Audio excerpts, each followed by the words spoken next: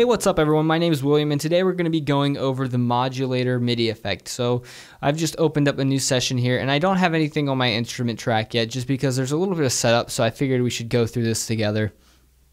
So what we're going to do is we're going to go over to our instrument and then we're going to go and select an ES2 synthesizer.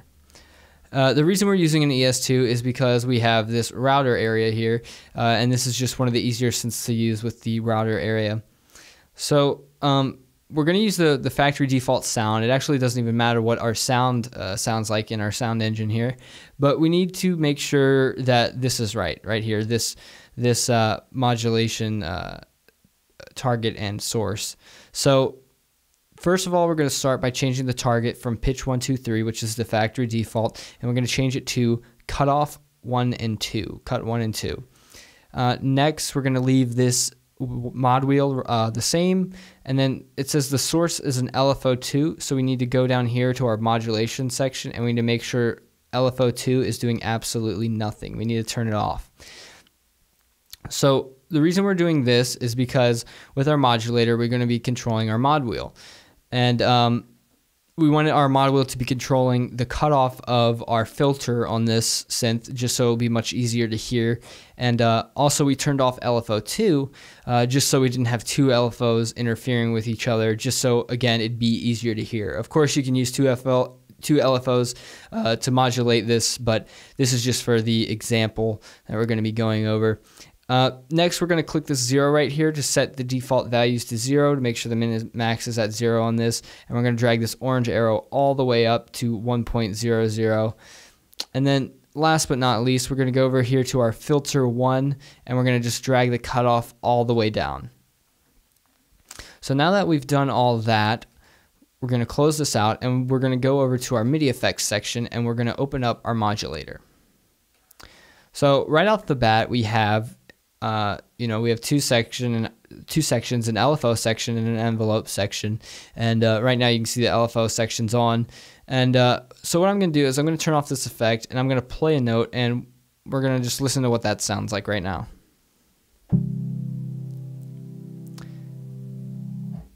So it's actually really hard to hear because if we remember from our ES2, we turn the cutoff all the way down, so it's a sound playing with the cutoff of a low pass all the way down.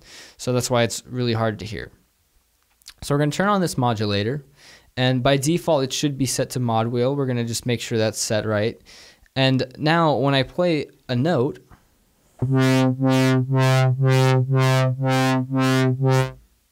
it's actually taking the LFO in this modulator MIDI effect, and we're using it to modify our mod wheel, which if you remember in the ES2, the mod wheel is controlling our cutoff values. So that's why when we're holding a note now, we get that. We can hear that cutoff going up and down. So that's just an example of something that a modulator can do. Going over real quick the different parameters in this, starting with the LFO section. The LFO at the very top, we have our waveform here. This is just a visual of what our waveform looks like. And we can also, just right here, we have a slider that changes the symmetry that can angle the wave shape to the left or to the right. Then of course we have 4 buttons right here, which determines which type of wave we're going to be using. You can actually see down here the wave actually simulating. And then as we change the rate over here, you can see the wave slow down and speed up. But moving on, of course, this is the rate knob. I just kind of went over that. If this note button is highlighted, it's going to be syncing to our BPM. That's why we get 1 bar, half notes, fourth notes, and etc. If we turn this off, it's to hertz, so we can get a more precise value if we please. I'm just going to leave it on sync for right now. We also have a trigger mode that determines when the LFO will be triggered. And then we also have steps per LFO cycle slider, which steps per LFO cycle, it kind of just determines the definition of the wave. If we have, a very low rate, you can see the actual steps in the wave. If we turn it all the way up, it's just a more high def wave.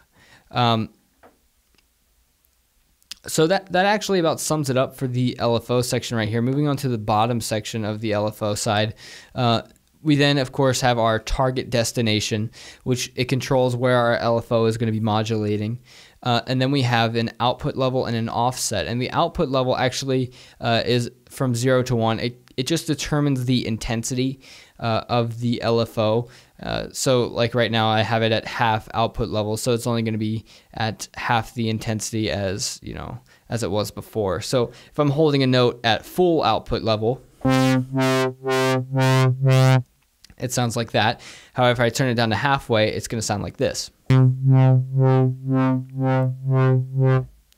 can see the cutoff doesn't go nearly as high as it did before, and that's just because our LFO is, of course, controlling cutoff. Next, we have this offset, which it determines the offset of MIDI value of where the LFO will be. So right now our LFO is going from, you know, a value of 0 all the way up to 127, or excuse me, it's going from a value of -127 to 127. And we can offset this, you know, if we only wanted to, if we wanted to go from, you know, from -100 to +127, we could add 27, and then that last 27 wouldn't be affected. I know that kind of doesn't make sense what I just said, but it's just simple math, really. It's just you know, right now it's going from -127 to 127. If you want to, you know, add or subtract any from that, you just drag this offset. So like if I drag this all the way up and I held a note, it's just like the LFO. It's as if the LFO were off and the cutoff was all the way up on our filter. If we dragged it all the way down, it's as if our LFO is off and the cutoff is all the way down. You can hardly hear that because the LFO, because the cutoff's all the way down. But that about sums up the LFO section. I'm going to leave it at 0 so we have this sound again. Moving over to our envelope side, we have a basic envelope, an ADSR, and then we also have a trigger mode, steps per envelope pass, which is also kind of just a high definition for the envelope. And then we also have envelope to LFO rate and envelope to LFO amp. These two knobs here are controlling the values at which the envelope affects the LFO rate and amp and percentages. So 100% it's going to fully affect it, 0% it's not going to affect it at all, and then at -100% it's actually going to fully affect it, but it's going to fully affect it in an inversed way. So that's what these two knobs are. So let me just put this these both to 100%. I'm going to lower this attack all the way, lower the hold, and then we're just going to have that short release here. So also we have to make sure this is affecting the mod wheel as well. So now what I'm going to do is I'm going to hold the note, and we're going to listen to how it sounds differently than we just had the LFO.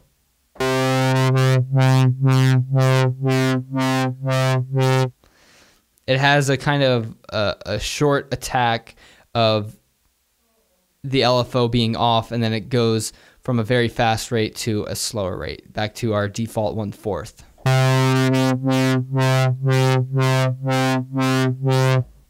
So that's some different things you can do with the envelope. And then we can also set our output level and our offset, the same that we can do with our LFO over there. But that about sums it up for the modulator. There's a lot of cool things you can do with this, and of course you don't have to only control a mod wheel for the target value. You can control any of the MIDI controller values that you have.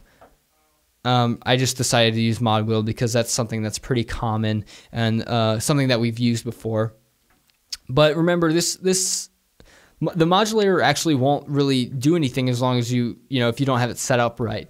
So the only reason this is affecting the cutoff like it is with the envelope and the LFO parameters is because we set up the mod wheel to control the cutoff on our ES2 synth, and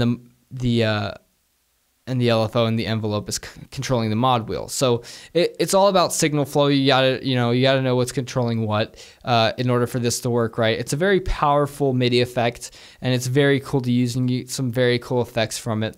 But that about sums it up for the modulator MIDI effect. I hope you learned a lot this lesson. I hope you enjoyed. Again, my name is William. Thank you for watching.